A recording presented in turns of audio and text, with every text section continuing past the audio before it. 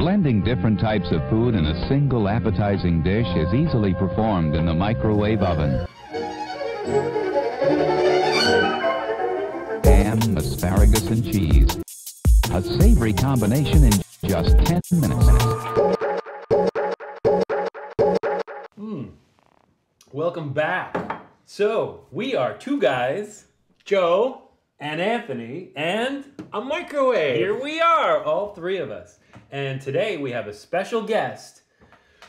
This is Frank Eady. He's going to be bringing us a fantastic meal. We have no idea what it is. It's going to be a surprise. That's right.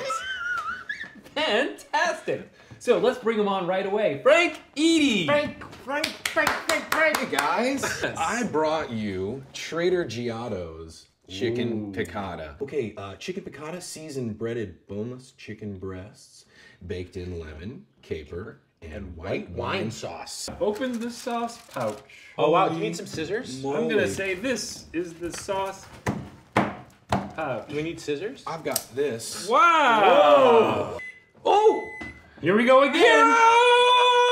Is the sauce packet melted? I hope so. I'm really thrilled about this. Here, Anthony. Thanks. I'm gonna say, tastes like piccata. What does that mean, piccata? Lemon caper. Oh. And white wine.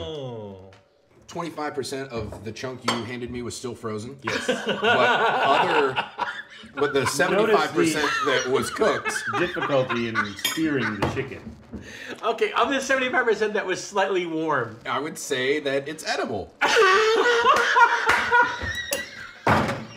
So your vote is 25% frozen, 75% possibly edible. I mean, yeah, I think those are good odds. I think it's really good. I think it makes it difficult to cook it evenly when it's so thick. That Which is normally a would thick be piece of a chicken. selling point. A thick chicken. I don't think it has enough flavor. That's my reaction. It's kind of low on the flavor scale. It's a little bland. Very cold. I'm gonna give it a 3.5. 2 beefs. 2 beefs. I don't know. I'd give it a beef. Hey, So stick a with your one beef. Yeah, One beef. I'd give it a beef. It's So this going is down. not one of Trader Joe's better moments. I don't think so. Okay. I'm gonna give this a meh. I'm gonna say 3 beeps. You know, it's a meh.